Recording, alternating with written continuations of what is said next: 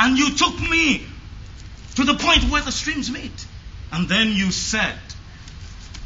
Well, it was my mother that used to say it. Oh, just as you said it. Just as you said it when I thought they were your own words. My memory is not so good. But... Think hard. It will come. Think slowly. She said I had to say it on my bridal day. Just where we stood. Go on. Say it again. Where the rivers meet, there the marriage must begin.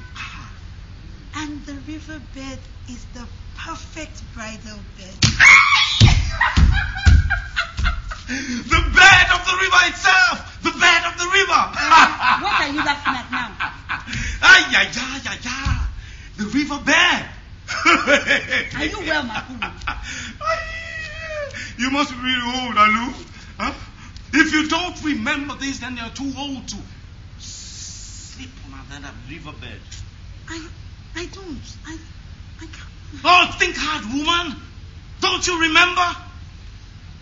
We did not know that the swamp came up to that part of the stream.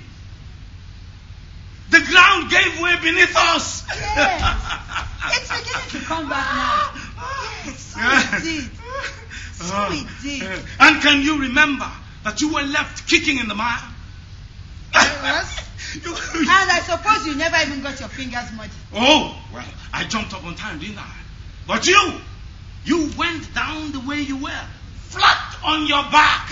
And then I stood looking at you. Yes, gawking and yelling your head off with laughter. Oh, I remember now. Oh, you would have been laughing too if you had stood where I did and seen what could be seen of you.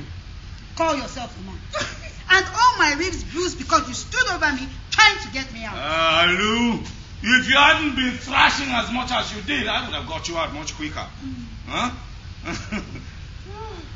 You know, the whole village said the twins were the very color of the swamp. Alu? Well. Those were the days. Those days were really good, even though times were harsh and the swamp overran the land. But we were able to laugh with the serpent. But these young people, they are no sooner born than they want to get out of the village as if it carried a plague. Huh? I bet none of them has ever taken his woman into the swamp. They have more sense than that. It is nonsense they have. Not sense at all. I mean, Igwezu was hardly joined to his wife before he took her off into the city. I mean, what would a girl like Desala do in a place like that, I ask you? What will she find to do in the city? If you had kept your eyes about you, you would have known that she made him promise to take her there before she would wed him. Well, it ruins them. The city ruins them. I mean, what do they sit there except money? They talk to the traders and then they cannot sit still. I mean, there was Gunushi's son, for one. Left his wife and children, not a single word. It was the swamp. He went the same way as my son. Woman!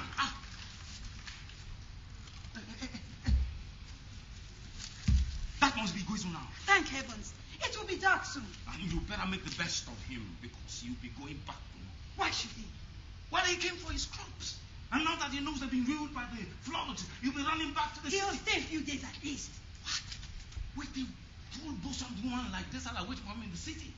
You must be getting hungry. It's a letdown for him. Coming all the way back and finding no crops, no harvest. Don't you start. We've had worse years before this. But you haven't traveled 3 days only to be cheated of your crops. That's a queer mood he's in. Why is he knocking? It's not Igwezu. I didn't think there were footsteps.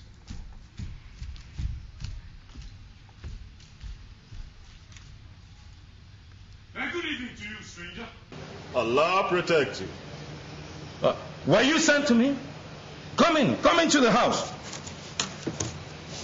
Hello? Get this bundle out of here. And bring some light. It's too dark here. No, not on my account. It makes no difference whatever to me. Oh. The light. I understand. I understand. Please come. Come.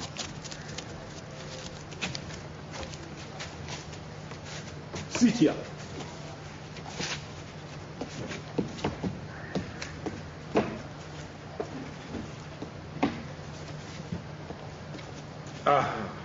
There.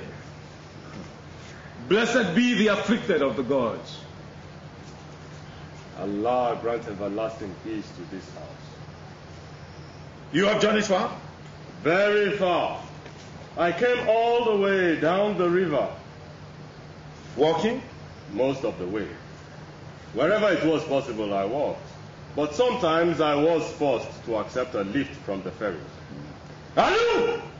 Some water for the man to wash his feet. Give me time. I can't do everything alone, can I? Oh. Have you met anyone in the village? No. Were you directed here? This happened to be the first house on my way. Are you the head of this house? Yes, I am. Then it is with you I must speak. We do not have much, but you can have shelter for the night and food for your... I have not come to beg for alms. Oh? Do you know anyone else here? No. I come from far away in the north. Have you ever heard of Bukanji? Bukanji? Hey. Bukanji. Is that not the village of beggars? So it is known by the rest of the world, the village of beggars. But I have not come to beg. Bukanji. That's a march of several weeks. I have been journeying for longer than that. I resolved to follow the river as far as it went and never turn back. Well, if I leave here, it will be to continue in the same direction.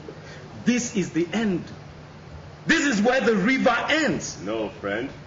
There are many more miles left of the river. Yes, but it's all stream. Between here and the sea, you will find no human being. I must stay here or walk on. I have sworn to tread only where the soil is moist. You will not get far in that direction. This is the end. This is as far as human beings can go, even those who have the use of their sight. Then I must stay here. What do you want? Work. Work? Yes, work. I wish to work on the soil. I wish to knead it between my fingers. But you are blind. Look, why don't you beg like others? Huh? There's no true worshipper who will deny you that charity. I want a home, and I wish to work with my hands. You, the afflicted of the gods? Do you really desire to work when the least devout lives under the strict injunction of hospitality towards you? No more. No more. All the way down the river, the natives read me the code of the afflicted, according to their various faiths. Some fed and clothed me, others put money in my hand, food in my bag. With some, it was the children and their stones, and sometimes the dogs followed me and whetted their teeth on my ankles. Goodbye. I shall follow the river to the end. Wait. You are very hasty. Did you never learn that the blind does not hurry for fear he outworks his guide? Huh? Come and sit again. Alu, when is that supper coming? What supper? The last time it was water for washing his feet. Well, hurry. Now, tell me all about your journey. Did you come through any of the big cities? One or two, but I did not stop there. I walked right through them without a halt. You have been on the road for how long did you say? I have lost all count of time. To me, one day is just like another, ever since my sight became useless.